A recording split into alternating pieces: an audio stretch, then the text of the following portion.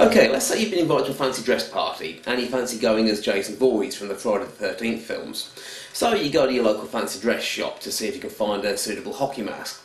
But the only thing they stock are these rather plain, tacky novelty items that don't really look anything like the ones from the films. Well, this video will show you how to paint these up and customise them so they look a little bit more like the ones from the movies. So then, first thing to do, get rid of this shop label. Also remove any stickers from the mask that might still be stuck on there that shop have put on. Next you're going to need to drill some more holes in this, so get a marker pen. Using a picture from the film as a guide, you need to mark out a few more holes that you're going to drill in here. So we want, let's see, a couple here, here. These don't have to be exact, just as long as they're more or less in the right place. So we want a couple more there and there. I'm going to leave these two holes as they are and use those as the starter holes for the top ones. So we want another one there. There. Okay, and then you're all ready to start drilling these out. Now, for drilling out the holes in your mask, I recommend having a cordless drill for that, because it's a lot easier when you haven't got, wires and cables all dangling down in the way. Also, don't make the mistake of trying to drill the full-size holes out first. Use a small bit, like a 2.5mm bit or something, and drill some little pilot holes first, and then drill the larger size holes out. The reason being is these masks are very, made of very cheap, brittle plastic, and they're liable to crack, so always use a small pilot bit first. Right, so first of all for the pilot holes. Right, again being very careful because this mask is brittle, just using gentle pressure.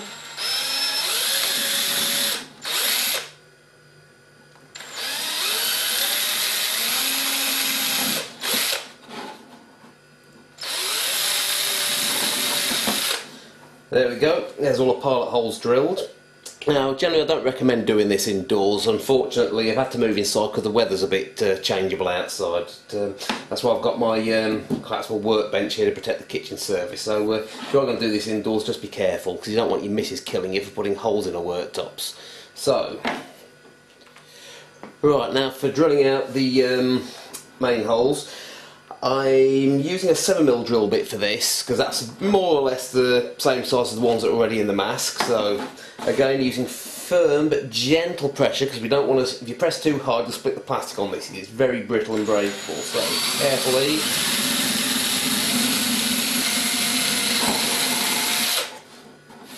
And lastly,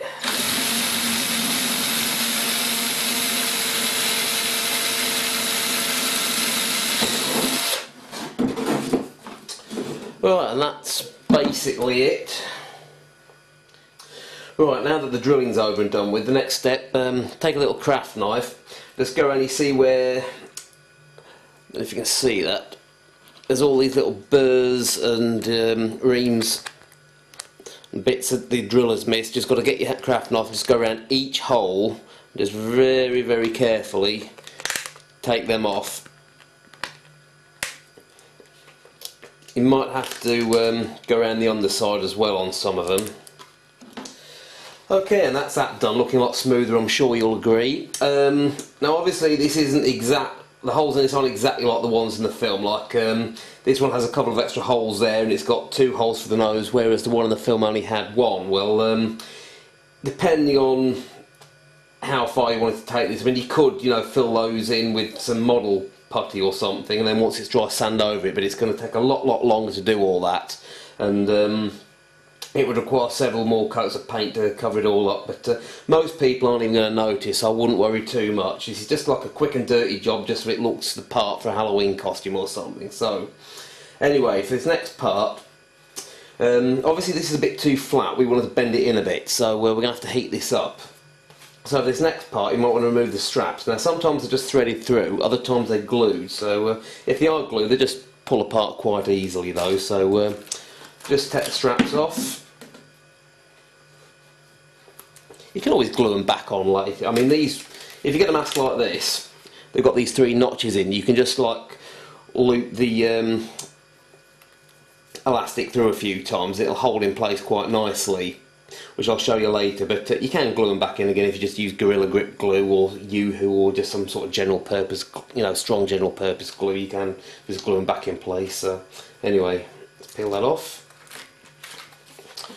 Right, now we need to bend this in slightly. So what I do, get a little piece of wire. You can use string for this, but I tend to find wire's best.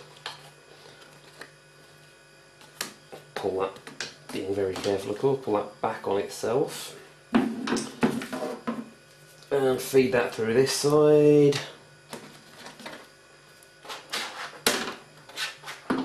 Now, let's have a look. Don't want to pull this in too much, just...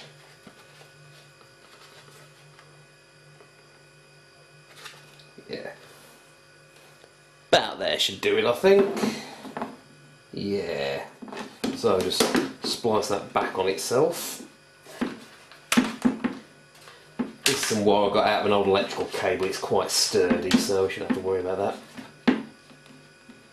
Now, what we need to do now is heat this up.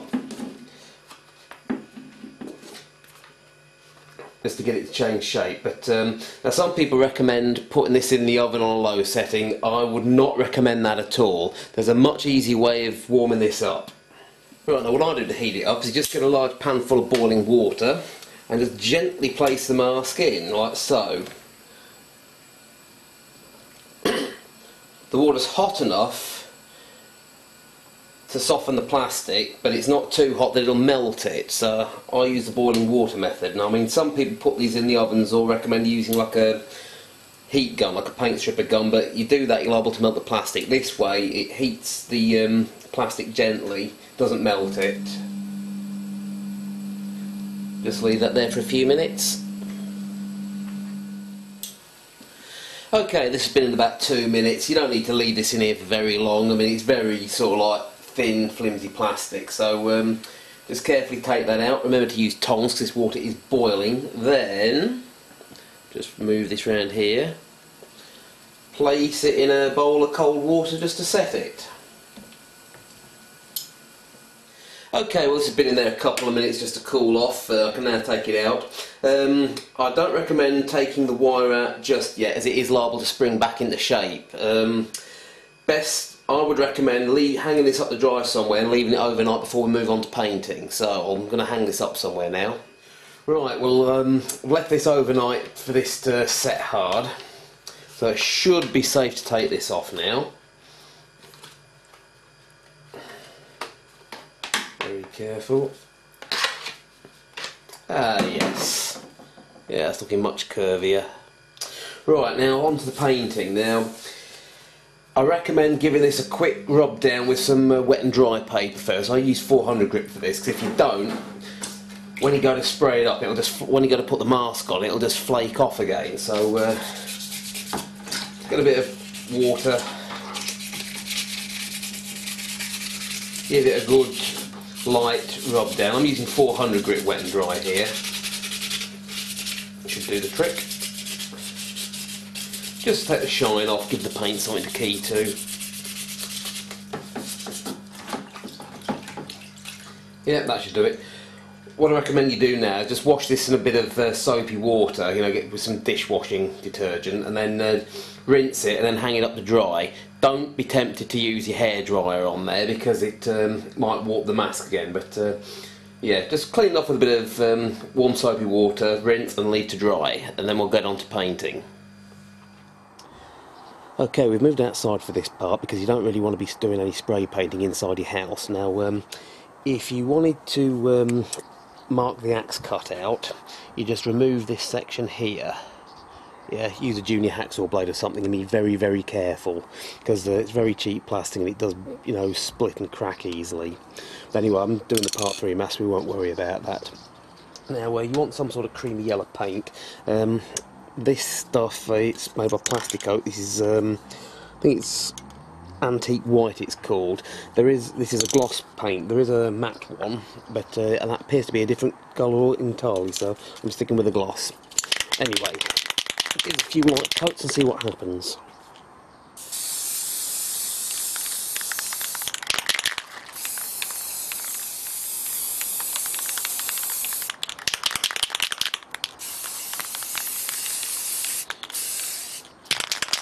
Okay, we'll just let that dry for a few minutes and we'll come back and give it another quick coat. Okay, well I've left this about 20 minutes just for the paint just to flash off, just tacking out. So I'm just going to give it another quick coat. Any bits I might have missed before.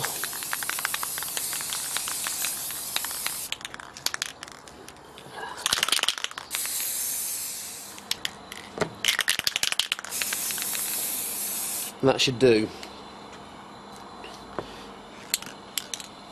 It's always best to spray several light coats rather than one heavy coat.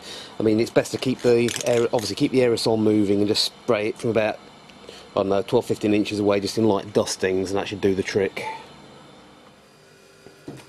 Okay, this has been left to dry overnight, and the only thing left to do now is to add the triangle details on here, or the chevrons, whatever you want to call them. Now, there's a couple of different ways you can do that. You can either carefully pencil them in using a picture from the film as a guide, and then paint them in by hand using a model brush and some gloss paint. Doesn't, you know, it's a little tricky to do, but it doesn't matter if it's perfect. 'Cause at the end of the day, it's just a Halloween, you know, cheap Halloween mask. You know, no one's going to look too closely. But the easiest way to do it, I've found, is to get a sheet of this self-adhesive vinyl. You can get this from most craft or hobby stores. If not, you can get it in sheets off eBay, and just, you know, cut the details out. You know, it's a lot easier to do that way. These just, you know, have a bit sticky on the back, which you just peel off and just stick them straight on. So do that now. Okay, and that is essentially it. If you just want a clean version of the mask, that'll do. All you've got to do now is just thread the straps back through. If you want to dirty it up, there's a few tricks you can do for that. I've got a knackered old mask that I've been experimenting on here. All you have to do is get some black and some brown model paint, acrylic, I hasten to add. Just dunk the end of your model brush in the end, and then wipe the end off on some kitchen tissue or something until there's hardly any on there. And then all you do is just dust over the holes like that lightly, and it'll sort of leave this sort of dirty effect on here. Do all around the holes, around the eyes and around the edges of the mask. Go over in black and then add a bit of brown afterwards, and that'll give you a nice weathered look. If you've got an axe cut in the mask, there's two ways you can go about painting the blood on if you want to add blood. Now, if you want wet blood, you can get this translucent red model paint. Humble will do this stuff called transparent clear colour red, and if you dab it on, it looks just like blood. Just, you know, dunk the end of your brush in and just dab around like that. Make sure to lay it on thick nearer where the cut mark is, and that'll look like freshly dried blood. If you want to go for the caked on blood look that's been there a while, get some very dark red model paint and dab that round, and that'll look like dried on blood then. But whichever one you do is up to you. But essentially that's it now. All you need is the rest of your costume and you're ready to go. Okay, here's the mask with the straps back on. You can see I've just sort of threaded these through and looped them back on themselves. That should be enough to hold them in place. You can glue them back in if you want. As I say, a bit of Gorilla Grip glue or U-Hoo will do the trick, or if you're any good at sewing, just put a couple of stitches in, that'll do the trick. Or you could even go to a dressmaking shop or haberdashery and get some, you know, decent elastic or strap making material and put your own straps on here. But just for a sheer ease, I'd just recommend just threading it back through if I were you. This is a case of putting it together with the rest of your costume.